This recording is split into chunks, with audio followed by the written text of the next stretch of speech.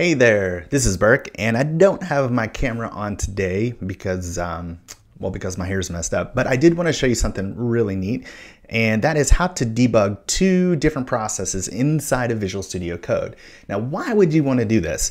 Well, take the case of something like a React app with an Express app in the same project. I'm using the Express React Starter here, but the way that this works is there's two processes, right? There's one that runs the React server, the Webpack server, so let's start that.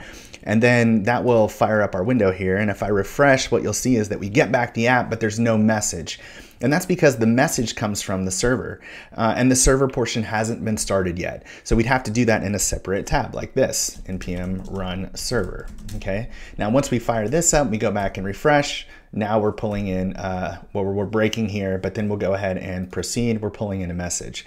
Notice also that we have to debug in the browser developer tools. Now that's not bad, it's just that we also have to debug our Express app over here inside of Visual Studio Code. Now, what would be nice is if we could do all of our running and debugging right here in Visual Studio Code, and thanks to Chris Diaz from the Visual Studio Code team, we can do that. Let's take a look at the launch configuration here. Basically, this uses a compound launch configuration. So Visual Studio Code supports running two separate processes under one launch configuration. The first one is launch Chrome, and the second one is launch program.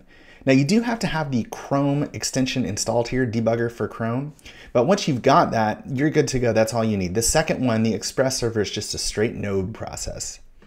So once we've got these things here, we can run them. Let's go do that. You'll see we have a drop down, and the first one is launch program, which you see right there, and launch Chrome, which you also see right there, but then there's launch client server, which is what we want. We want to launch both of them. So go ahead and hit the green button here, and that will launch the application. And what you'll notice is that we now have two different processes running in our debugger bar. So we can stop one and restart it. Let me show you how cool that is.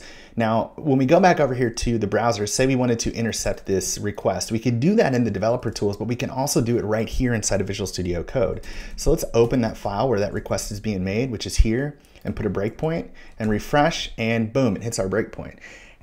Even cooler is the fact that if we come over, we can also go to the route on the Express server, which is running under the different process, and we can debug that too, right? So if I step through, now it's going to break here, and then I can step over, and then we can go ahead and say, we can assign a new value to this message here. We'll just say message equals hello from Express, okay? So just debugging the application, push through, go back to the browser, and now we're hello from Express.